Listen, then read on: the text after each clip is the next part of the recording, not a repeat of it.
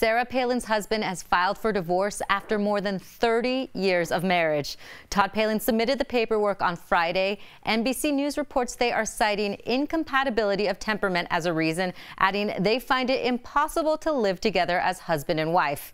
The couple married in 1988, and he was by her side when she was elected governor of Alaska and when she was a vice presidential hopeful alongside John McCain.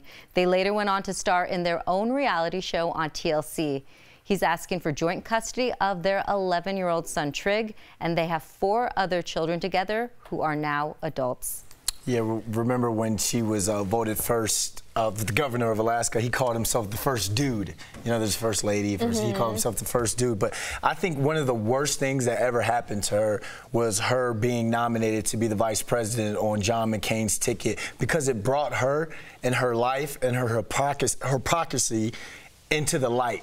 We're talking domestic violence with the young son. We're talking the young son beating up the father. We're talking about the kid having a baby out of wedlock as a teenager. Like those sort of things, and which Sarah Palin was constantly trying to preach, being that socially conservative voice that she was, always attacking President Obama, always attacking celebrities in Hollywood, with trying to use that conservative voice, backfired because she is in the spotlight now. I don't want to see anyone go through the divorce, but sometimes you got what you got coming. Yeah, see, I don't want to see anyone go through a divorce either, but I don't even think it's that deep. I think that first dude was sick of being in the back seat and over her antics, and since she's no longer on top, he said peace.